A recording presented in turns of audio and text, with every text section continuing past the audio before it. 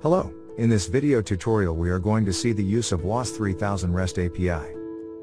You can connect to your VOS3000 from an external web server to manage your customer accounts, balance, and much more. Without any further delay, let's log into Web VOS3000 admin panel.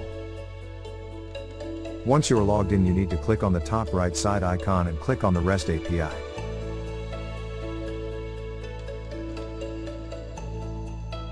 First of all, let's activate the API. And then click on the Regenerate Token button. If you want, you can activate IP access restrictions to secure your REST API connection.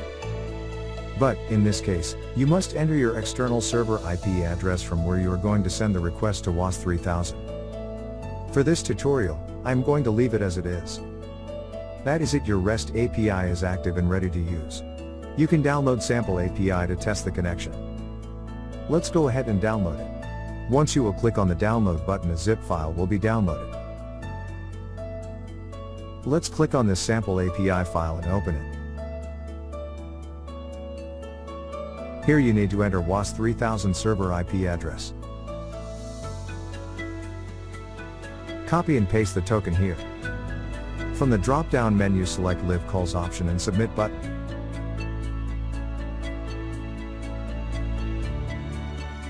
You will get the data response from VOS3000 server in JSON format.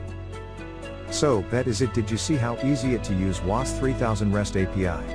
You can use it with your mobile application or web service. There are many other new features that you should try yourself.